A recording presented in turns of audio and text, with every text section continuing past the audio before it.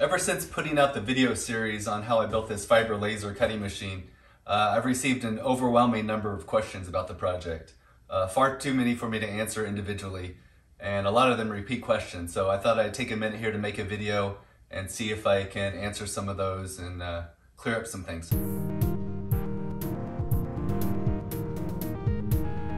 First, I've seen a lot of questions about the difference between manual focus heads versus autofocus heads, and just some general confusion about how the Z-axis works in relation to the focusing. So let me try to explain that a little bit. So on this diode laser, it has a fixed focal length, which happens to be about 2 millimeters below this case. So to focus it, I would just raise or lower the head, so it's 2 millimeters off the workpiece, and then the laser is in focus. On this CO2 laser machine, it's the same idea. The focal length is about, I forget, probably about 10 millimeters below the bottom of the cutting head. So same thing, you would adjust the table up and down to get the workpiece to the top of that height, and then the laser's in focus. Now for the fiber laser, it's a little bit different. There's not only the moving of the Z-axis up and down to set a height, there's also the focusing of internal lenses inside the cutting head. So there's 2 pair of lenses, and that focal length can be adjusted. On this manual focus head, you would just use a hex key, and you can turn the dial left or right to set the focus position. So on this autofocus head, it's the same principle, but this box here contains a motor, and you would control the focus position via the software. So let me explain how this all comes into play when actually cutting. So I've pulled up a chart here that are the recommended cut settings for the Raycus 1000 watt laser source. I found this chart to be a pretty good starting point for any material. And let's say, for example, we want to cut out 2 millimeter stainless steel. So in the software, you would set the speed to 6 meters a minute and full power, since it's a 1000 watt laser source. You would use nitrogen as the assist gas at 12 bar pressure. You would use a 2 millimeter single nozzle, and then you would see here, you would set the focus on the laser head to -1, which on my manual focus head, I would adjust the dial to -1.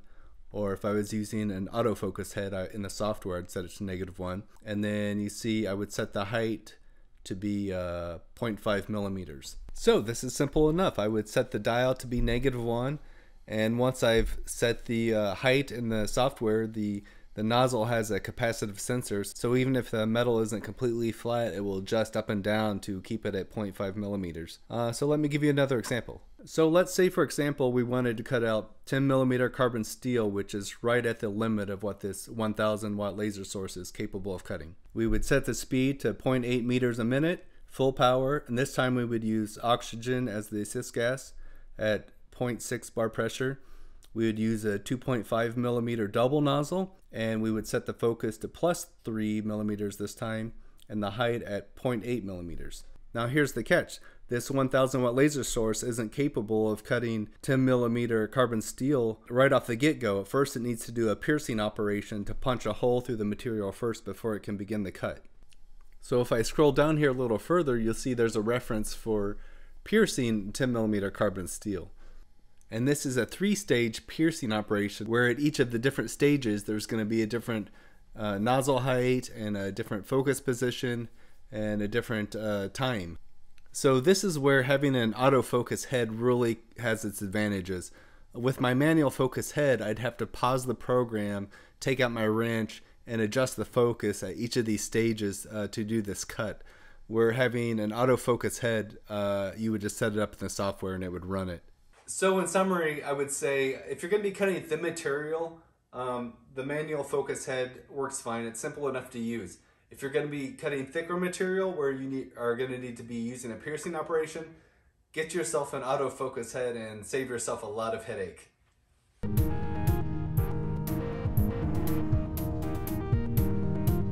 So where should I buy laser components? This has been a question that I've really had a hard time answering because I didn't really feel I had a good answer. I did a lot of research and I got a lot of quotes and then did a lot of shopping around for this project. I ended up going with a company I found on AliExpress, And while their prices were the best I could find by far, there were some communication issues during the process that left me with this feeling where I didn't really feel comfortable recommending them if I didn't have to. Yeah, a year and a half later, and things have changed. I finally have a company I feel comfortable recommending. So you may have noticed I have a couple new laser heads and this mountain of components behind me. I'm about to build another fiber laser cutting machine, and during this process I've had a number of companies reach out and want to sponsor the project. So let me introduce you to Skyfire Laser. I was originally going to use this manual focus cutting head for the project, and Skyfire Laser reached out and graciously sponsored this Ray Tools BM110 autofocus head for the project, which I am absolutely thrilled about getting to use. So thank you to Skyfire Laser.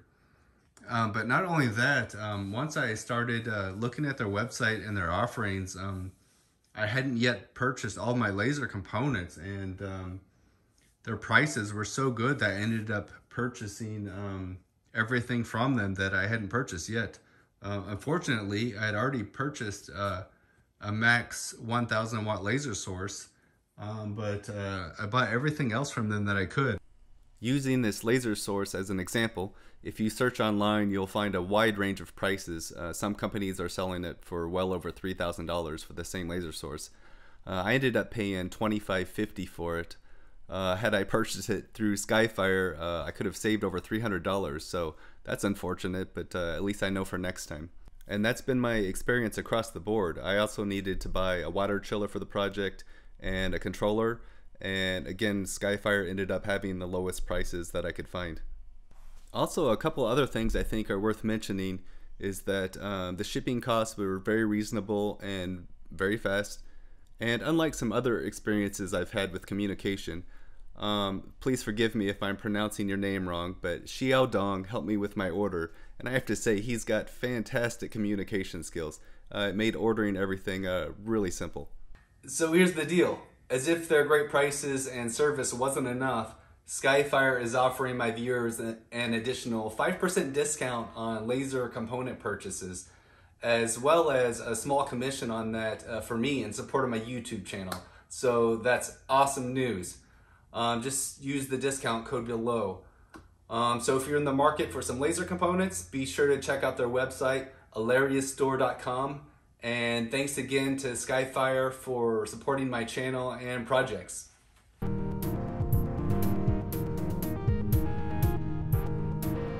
Another really common question I see is, can I upgrade my current machine to run a fiber laser? Maybe it's a CNC router machine or a plasma cutter, and they want to take and put a fiber laser cutting head and source on it and use the existing controller to run it. Well, this is another one that's really hard to answer because I've never done it.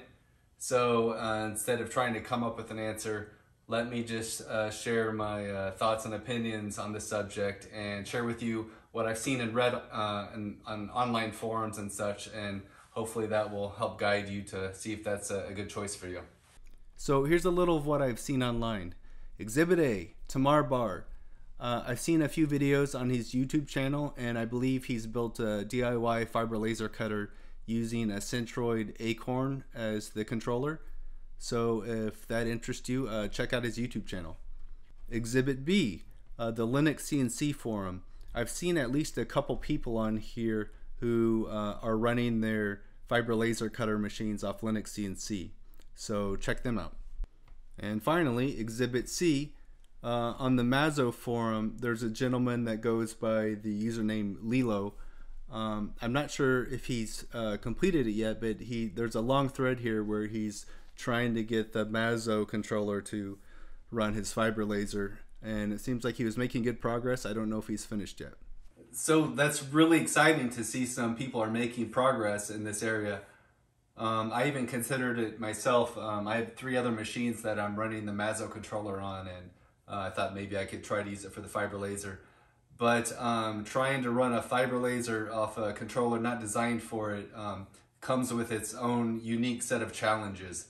And personally, I've had a hard time justifying that extra complexity in the project. Let me explain. The first hurdle is going to be height control. The fiber laser specific controllers are going to have an integrated functionality to use the laser head as a capacitive sensor to control the height, as I demonstrated earlier. If you use any of these other controllers, from what I've seen, it seems that you might have to use a separate torch height controller similar to what's used on a plasma cutter, or come up with your own solution for this. The second hurdle is going to be software. These fiber laser specific controllers are going to be compared with software designed specifically for fiber laser cutting. Many will include features for multi-stage piercing, laser head focus control, gas pressure control, corner compensation, part nesting, etc. And from what I've seen, other laser cutting software such as Lightburn just isn't going to have all these features. Maybe you could write a custom post processor for Fusion 360 or SheetCam or something to generate the proper G-code. But I don't know. Let me know in the comments if you have any good recommendations for this. And the third hurdle for me is simply the price. At this point, I just can't justify purchasing one of these other controllers plus a torch height control solution and figuring out software workarounds when I can simply buy an entry-level fiber laser controller for cheaper. I've purchased this Raytools XT3000 controller for my upcoming project, and I've already checked out the software that goes along with it, and it looks to be even more feature-rich than the Ruida software that I'm currently using on my other machine. So that's kind of my current take on the subject. I can't really justify using one of these other controllers unless maybe there was some specific circumstance where you were trying to make like a multi-head machine or something and you needed its specific functionality. But anyways, it's a topic that I'm really interested in still, so maybe we'll do some more content on that in the future. While we're on the subject, as I've been recording this video, I've been emailing back and forth with Xiaodong from Skyfire, and he was just explaining that obviously they sell laser components and complete laser machines, but a large part of their business is actually focused on laser services. They do a lot of fiber laser source repair and fiber laser retrofitting of CO2 machines and edge banding machines. And we were just starting the discussion on the feasibility of retrofitting CNC routers and plasma cutters into fiber laser machines. So that will be interesting. I'm looking forward to getting their expert opinion on the matter, and I'll be sure to pass along what we find out. Okay, that's all I got for now. Hopefully if you're planning on building a fiber laser cutter, you found some useful bit of info in there. I'm super excited. I think tomorrow my final parts are supposed to arrive so I can start this other fiber laser cutter project. So stay tuned for the video series on that. Thanks again to Skyfire for supporting my work. And thanks to all my Patreon supporters for making all this content possible. Thank you guys.